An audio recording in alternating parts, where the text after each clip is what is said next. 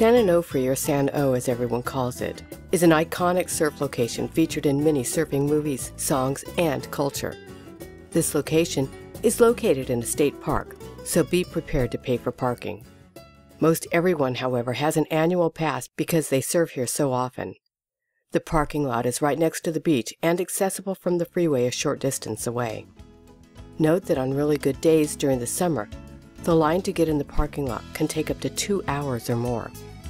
San O is a longboard destination with almost no shortboards in sight. The waves are a bit slow and mushy, but fun once the wave walls up.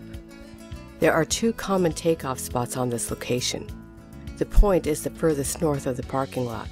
This location features lefts and rights based on swell direction and can hold waves during most tides. It does get walled up during large swells. Old Man's is the best known break at this location. It is a reef break with lots of ocean contours.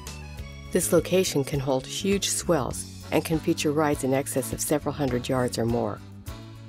As with all great surfing locations, this location can get crowded when there is a good swell. This location does best on a south swell, whereas the point will hold a good west and northwest swell. Four Doors is another spot located between the point and Old Man's, and Dog Patch is located to the south of Old Man's. Dog Patch is designed as a stand-up paddle area and also good for beginners to find some smaller, easy waves. Wear your booties as there are plenty of sharp rocks to cut your feet.